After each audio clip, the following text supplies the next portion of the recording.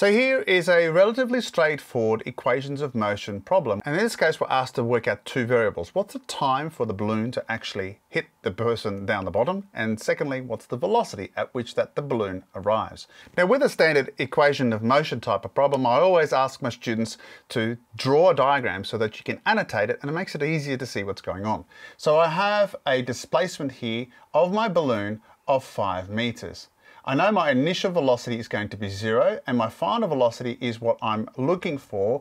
And of course, I also need to work out the time that it takes to get there.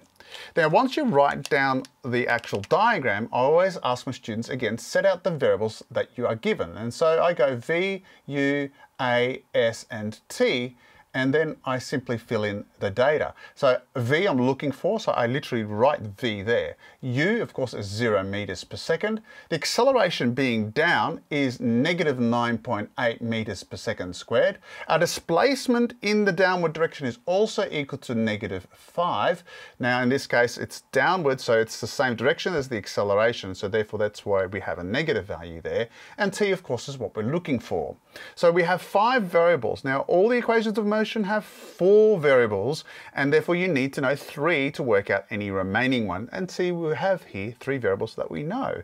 So now we can solve for each one of them. Now, there's a couple of ways we can do this, but the first way that you can do this is to say, okay, I need to work out the time first. So I have U, A, S, they're the ones that are given, and I need to know T. So I'm going to use S is equal to UT plus a half AT squared. Now, our U, of course, is 0, so now what we have is negative 5 is equal to, this disappears, and I get a half multiplied by negative 9.8 multiplied by t squared.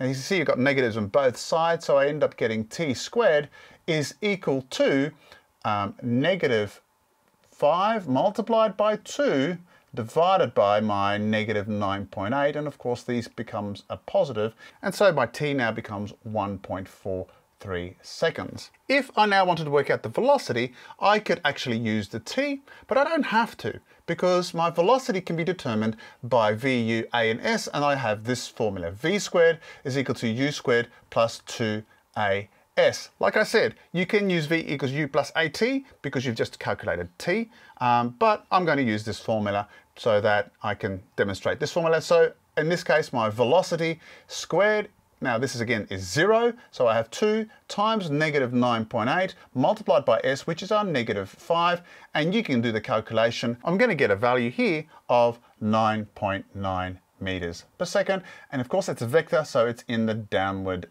direction like so. So there you have it, a relatively straightforward equation of motion problem. Draw a diagram, set out the data, write the equations, and then solve it from there on in. Take care, bye for now.